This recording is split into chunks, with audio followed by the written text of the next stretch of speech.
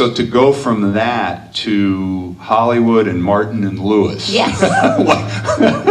What was that? What was that like? Well, the first film I did was Forever Female. A gentleman over here has a copy of that with Bill Holden and Ginger Rogers. So the second one was Martin and Lewis. Yeah. Well, the Bill Holden, I mean, I've heard nothing but wonderful things about Bill Holden. What was that experience like as a young actress coming to Hollywood and working with Bill Holden? You know what? I was this huge fan of his, and he was not happy doing that movie. It was written by the Epstein brothers, who, you know, wrote Casablanca. Oh, yes. And it was a very kind of inside theater, New York theater. Mm-hmm. But he didn't want to do the part, I found out later.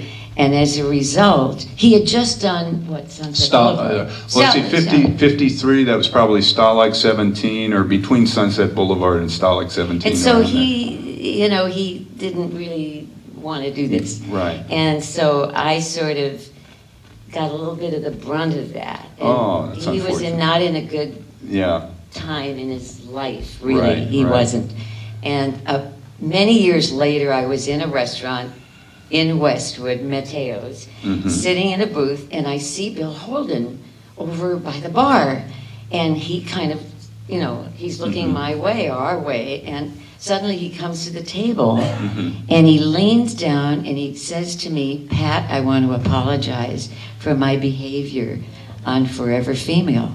He said, I was not happy doing the show, but I took it all out on you. And I never got over that. I was that shows you what a gracious gentleman he is. I was so thrilled that he did that. What was that, like 20 years later or something? No, maybe 10 or 15. 10 years, but still, that's But great. it was the nicest thing, because he just was in a bad way, and he felt this part maybe wasn't what good he enough. wanted to do. Yeah, wasn't what he wanted to do at that particular time. But that was the thing then. I mean, actors were under He contract, was under contract. and you had to. A lot of times it. They had to do things that they didn't want to do, and so forth. So from that, it was Martin and Lewis. Yeah, I love those two guys. Oh, what was that? What was that experience? Well, I worked with Jerry, I think on the first one, which was 3D, and they showed it at a big 3D thing. Oh, and yeah, that's right. The 3D festival at the Egyptian. Yes, I remember that. I went to that. That's right. Right. And I took all our kids and grandkids, and they got a big kick out of that. They'd never seen 3D, and they really hadn't seen their grandmother. Right. And so, but that was great. So Jerry couldn't have been nicer to me, and then I worked opposite Dean in Hollywood or Bust, which was he was great, and I just was thrilled to be working with them. I mean, they were amazing. Those two. They were huge. They were the biggest. They were gigantic. Yeah, they were the biggest thing in the business. So you must have felt at this point your career was just off and running like a Roman candle, or Or did you just take it one day at a time, or one picture at a time? Yeah, we did. Red Garters, we did that. Then I went to Universal and did a bunch there, including There's Always Tomorrow with Barbara Stanwyck and... How was Barbara to work with? I mean, I've heard that Cruise loved her, but if you were working with her as an actor, if she didn't feel you were giving your all, she would let you know it. Really? Yeah, I've heard that. How was she to work with? Well, she was everything you've ever heard. I mean, she was just the most beloved and so brilliant.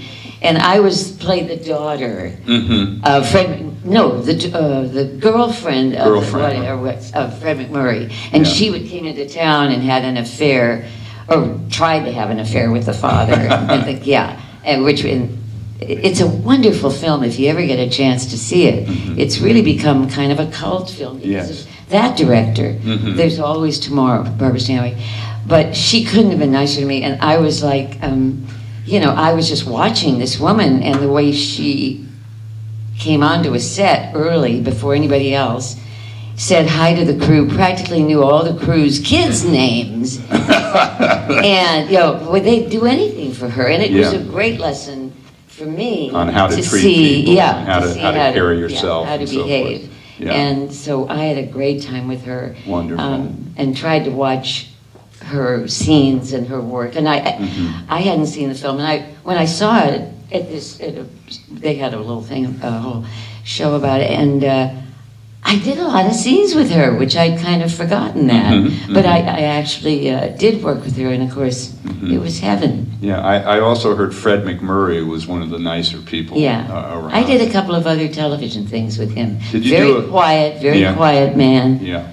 Yeah, who was it? Gene Reynolds, who I interviewed not long ago, and we talked about Mike Curtiz, and then we segued into My Three Sons, and he had some funny, he said Fred McMurray was just so nice and so skillful, but always a close man with a buck. That's what his reputation was. I never went to lunch with him. He told me some funny stories about Fred of buying a drink in the days when drinks cost $1.50, and then breaking a 20 and then leaving the 20 on the bar.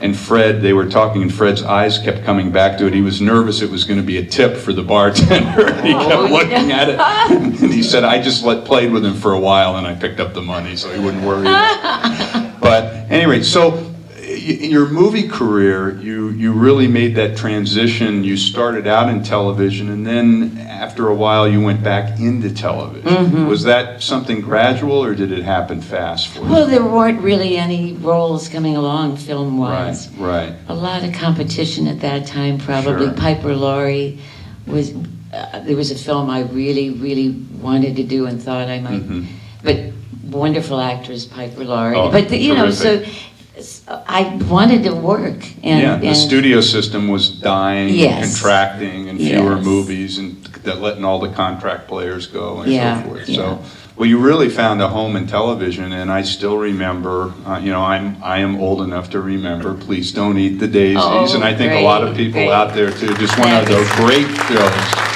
And how did you land that part, or was it written for you? Oh, it's kind of fun. Napoleon Solo.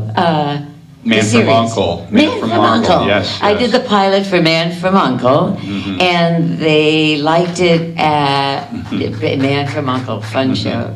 And the sponsor of that was, you know, it was always one sponsor for a show. Sure. And the sponsor for that one wanted, found out they were, no, Please Don't Eat the Daisies, they asked me to do. And this particular sponsor that did Man from Uncle wanted to do the show. They wanted to be so the it was sponsor kind of for it, right. together. Okay. And we actually ran about 2.5 years, which then you did 39 shows a year. Now, I don't think they do anything that many now. Well, it seems like shows are on for a matter of weeks, and then they disappear or they endure it. I don't think there's a lot of patience for shows to build an audience now like they used to be. And we had some rough competition, but we really had a good time doing that show. And I'd bring my kids, again, they were kind of the ages of some of the kids in the show, on to the set, because I missed them so much when I was working that hard on the series.